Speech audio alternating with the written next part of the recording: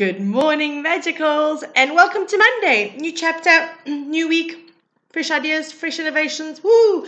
Exciting times. I'm looking forward to this week, I can't lie. Okay, guys, to get into our reading today, the card that came up for us this morning, the chakra, is the sacral chakra. Can everyone see that? Sacral, right? This is Svadhisthana. This is our, for those of you who are new on board, these are, welcome if you're new on board, sorry, my bad, Monday morning, what can I say? This is very much our creative center. Although we have two creative chakras, the sacral chakra and our throat chakra, this is very much where we gestate our creations before they birth into reality through the base chakra. This is the seat of our emotions. It's a very, very, very powerful chakra, okay? Our kryptonite here is guilt, so that's a huge one because we all carry guilt at some point in time. And it is, there was something else I was going to say. Oh, that's right. It carries our social conditioning. So that is for male and female. Whatever social conditioning you're carrying as a result of your upbringing and your heritage, this is then carried in your sacral chakra. Okay. All right. So I drew the cards. I don't know what they are here. Let's have a look. Okay. So our first card for today, the Two of Swords. Okay. Now this is a very defensive card. If you can see, she's got her two swords up, but she's blindfolded. She cannot see that what's in front of her is not actually attacking her. She is in no way under any kind of threat. If she just removed the blindfold by putting the swords down, she would see that she's actually under no threat, okay? So this is for those out there that are feeling a little bit defensive at the moment. You've maybe got your guard up. All right, this is very clearly, I'm hearing very clearly from Kelso here. He's like, he's back in the room this morning. He's had a weekend in Mexico. He's saying here that this is about boundaries. Okay, now our sacral chakra is big on boundaries. It's a huge, huge, huge requirement. Healthy boundaries for our chakra system is a huge, huge requirement. And I will start during the course of next week sometime. I'll do maybe one a week.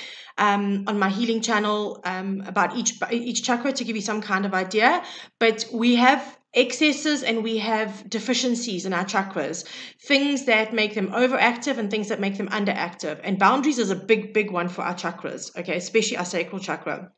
So Kelso is basically saying, listen here, guys, make sure that your boundaries are in place. Make sure that you've got good, solid boundaries that you are reinforcing in a healthy way. You don't want to be going nuts and screaming and shouting and things like that. This is not a healthy way to reinforce your boundaries, okay? That's just shutting everybody out, because I'm telling you now, no one's going to be daft enough to walk towards a woman who can't see what she's doing holding two deadly swords. So this is very much about you just recalibrating and recalculating a little bit this week and going, okay, you know what? I just need to take a deep breath, check my boundaries.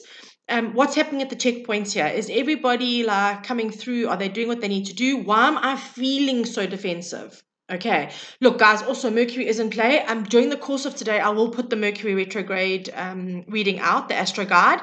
I just have some deadlines this morning to take care of. Once that's done, then I will be putting out the Mercury retrograde. And I'm going to be looking at this stage, I feel that I need to actually focus on what you need to avoid for each star sign, but we'll get into that in that reading.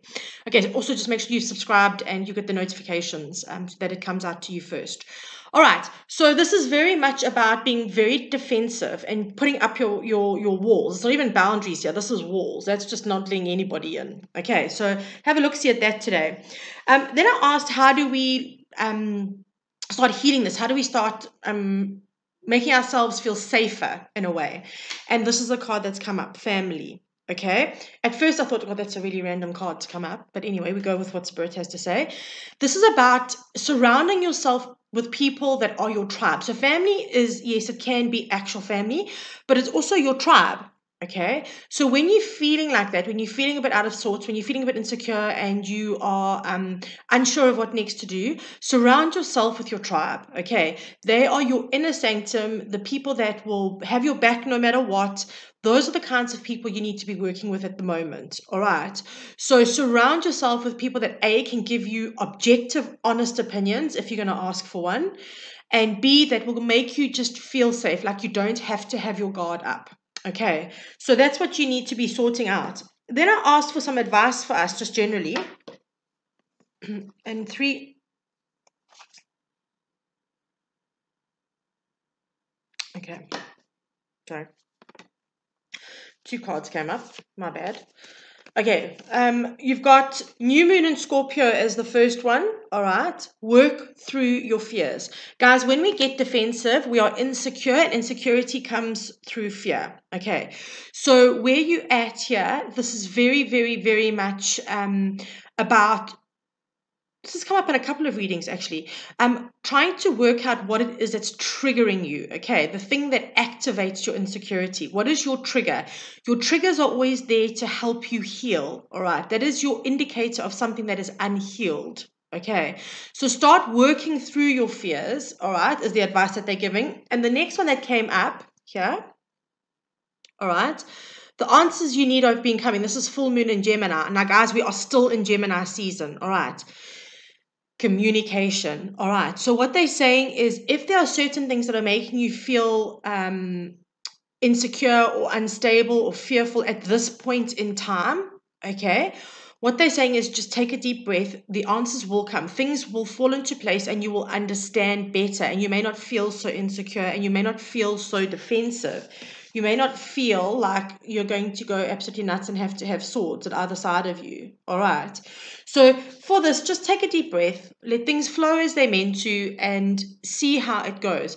But what they are saying is clearly, make sure that at every point in time, your boundaries are up and that your boundaries are healthy boundaries. Okay, they are really, really, really important.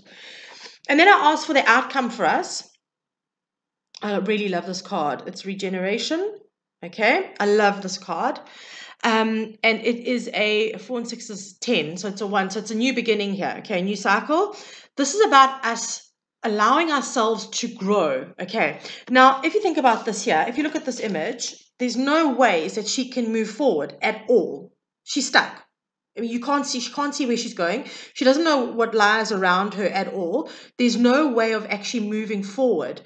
This card is an indication of if you can do all of this here, right, you get to regenerate, you get to grow, you go into a new cycle. New cycles are always about growth. It's like seasons. Seasons bring different cycles to the vegetation outside. They bring cycles to us as well, okay? And this will come into a cycle of growth for you, of development, spiritually, mentally, physically, emotionally, whatever it is, and in whichever area you need to grow in, it's saying to you that this is what will happen. You will grow. Okay, guys, so interesting reading. Some of you are feeling very ruffled out there, and it's understandable. The energies at the moment are batshit crazy, I can't lie. All of my woo-woo friends are feeling it. We're all feeling exhausted. We're all feeling, a little bit ruffled. It's all happening. So just also take a step back as well and try not to take stuff personally. Try and see where you can increase your boundaries. And when I say that, I don't mean build walls. I mean where your boundaries are lacking or where you don't reinforce the boundaries that you have in place. Okay.